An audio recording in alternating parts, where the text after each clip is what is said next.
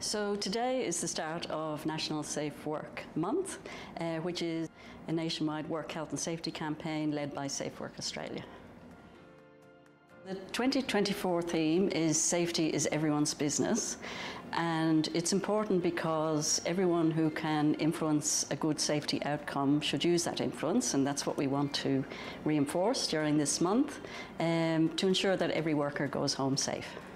So the first weekly topic is work health and safety fundamentals, and these are important because they're the basic elements of how to manage work health and safety in your workplace.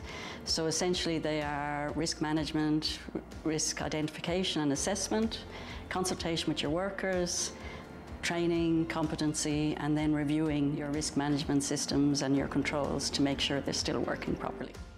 The safety campaign is a nice little campaign, I think, as part of the month, which encourages workers and businesses, really anyone in the business, to get together over a cup of tea, talk about safety in their workplace and talk about ways they can make the workplace safer. I'd just like to thank everyone for getting involved in the campaign and making it successful, which it has been over the years.